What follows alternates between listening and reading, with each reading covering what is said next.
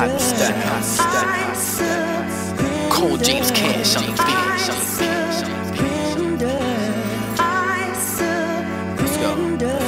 Just leave it to me to give it up, to sacrifice, dodging away the circulation of mistakes we analyze. We can't deny our taste for the temptation in disguise, but taught by the lessons of our nature to make sure that we get it right.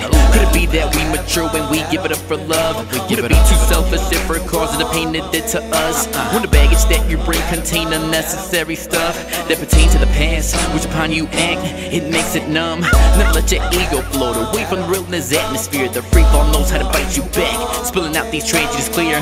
Would you let emotions take you to a certain intersection? Take the heat like Tony Romo with a hurtful interception. Everybody got a pride, everybody put up walls, but a stronger bulldozing mentality will crack them all. And to get the meaning of truly yours again forever, gotta learn to sign it off, let it go for now, surrender.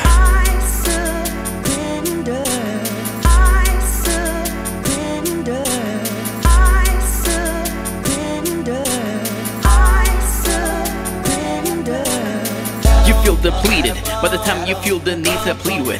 Your pride is keeping away from the main focus of being a better leader, but you're breaking the golden rules of treatment, treating the people that need you like a people that brings a conceited side. What do I gotta invest in order to move forward when the person gives 75 compared with a loose quarter, and the balance starts to get to be some sort of misinformed to the point where your surroundings seem to be out of order? Check it. Some of us have angels pride, most of us have demons with. Another person makes us die on the inside, keeping stiff. Would you let them also drive, take you to the deepest pit? Better take control of your ride, right there, concede a trip.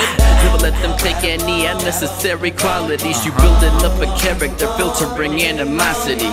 And to get that self-control, gotta let it go forever. Every leader plays that role, your ego must surrender.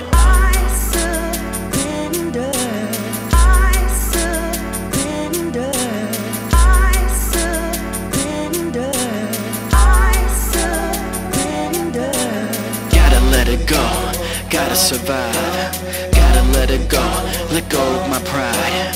Gotta let it go, gotta survive, gotta let it go, let go of my pride. Gotta let it go.